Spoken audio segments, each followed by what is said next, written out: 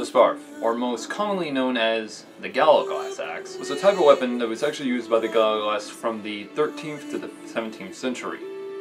The term word Sparth is actually an Old English word meaning axe. The Gallowglass were known to have used various styles of axes throughout the centuries. First starting from the 13th century, they would use a type of Thegn axe design, of which was commonly used by their Nordic cousins, and as well even their Nordic grandfathers of the North Scale region of Scotland. The Thegn axe would be used in a form of swinging type motion. However, there are many accounts that even state that they as well even used the axe in some forms of thrusting, sometimes into points of mail, almost to damage their opponent before weakening them and as well killing them in the process. By the 14th century, the blade started protruding in the type form, which would actually allow more thrusts and cutting designs. This design actually started to stay mostly with the said Sparth, especially up into the later centuries. Many accounts even state that even during the 17th century, as you see in this image here, the Sparth had started to actually become more of like that of a glaive, or as well, also commonly known as a bardiche. Some historians even start to state that this is not an actual Sparth, but probably a glaive. But I'd like to hear your accounts on this one. This design would actually be used by the Gallowglass from the 14th to the 17th century. However, some accounts even state that they started to fall out of it sometime around the 15th century, especially when the Gallowglass started to adopt a newer design during the 15th century known as the Irish axe.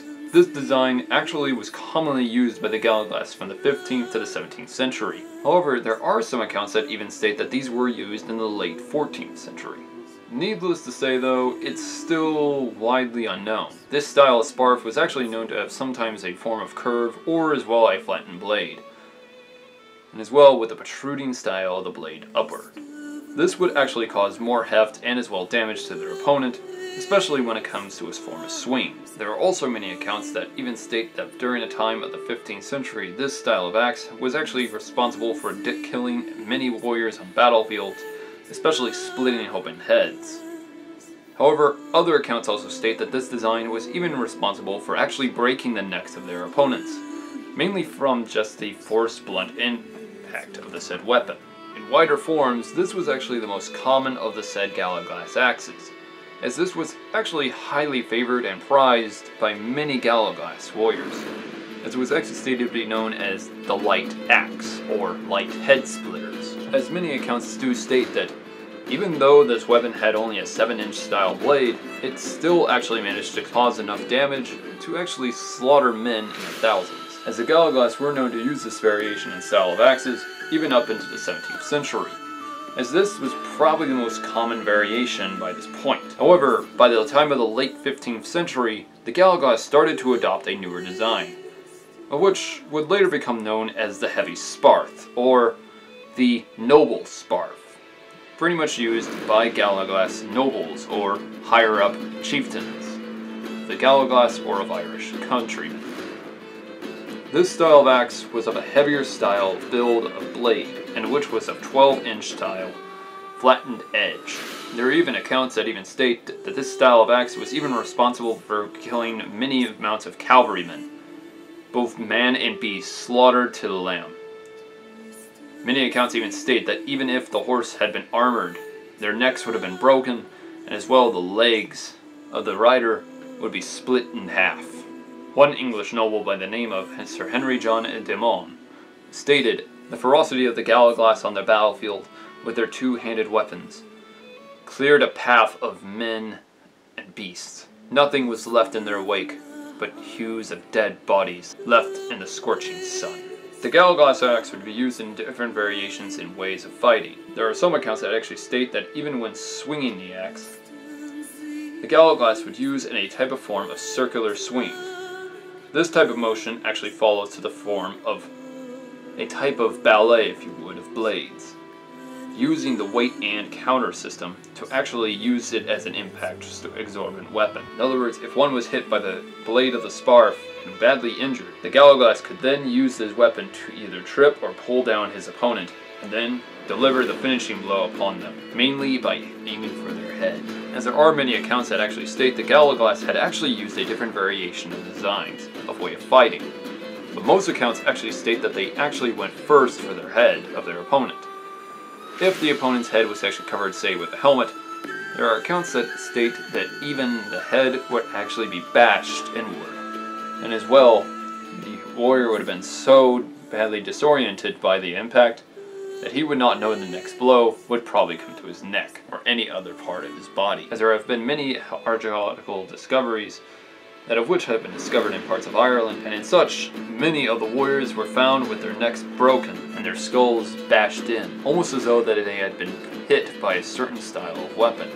But the impact was not from a mace, as many weapons experts in the medieval warfare actually even started to look even further into the steads of injuries on the bones and discovered that it had to be caused by a type of heavy blade. It had to be done with some sort of impact style weapon, one in which a sword would not be able to do if the opponent was wearing his helmet. This leads many to believe that it actually was caused by the axe, not by the sword. There have also been many accounts that even state that even legs have been hewed from their opponents. Other injuries that of which had been caused by the Sparth were even stated by none other than Sir Joseph Mattal, Lord of the Pale, who stated that the impact blows of the Sparth was so dangerous that men had broken limbs just for lifting their shields in order to protect themselves. But the single blow of the axe was so dangerous that men would lose their arms just from breaking of bone and muscle.